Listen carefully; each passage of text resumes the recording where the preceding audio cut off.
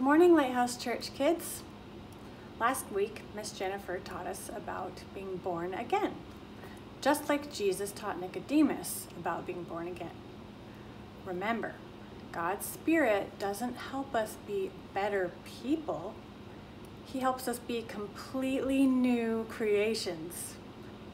But when we see babies and think of soft things, that sounds very weak and helpless. Don't we want to be big and strong instead?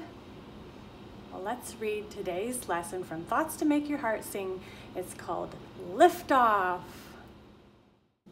What does a rocket need to lift off and go zooming into outer space? It needs a launch pad. Do you know what God's launch pad is in our lives, from which He can do anything? Is it great faith? Or our perfect record? Incredible courage? No. It's our weakness.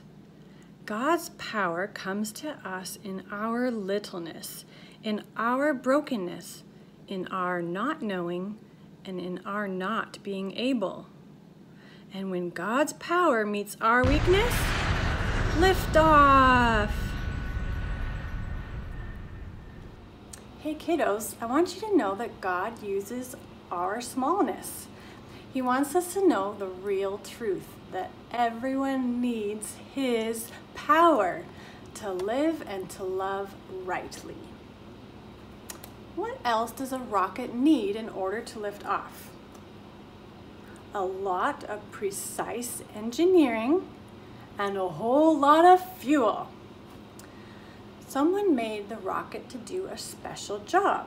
That's the engineering part. Just like God designed us for a special job.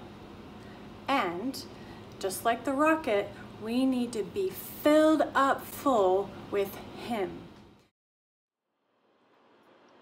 But He said to me, "My grace is sufficient for you, for my power is made perfect in weakness.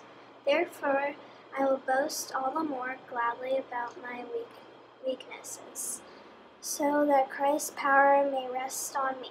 2 Corinthians 12:9. Let's pray. Almighty God, we want to be like that rocket ship, designed for your purposes and filled up with your power and love, sent on a mission to give you the glory you deserve. We are sorry for all the times that we try to be powerful and amazing on our own. Thank you for telling us the truth today, that we are small and we are weak. So we ask you to be our blast-off power today and always. Amen.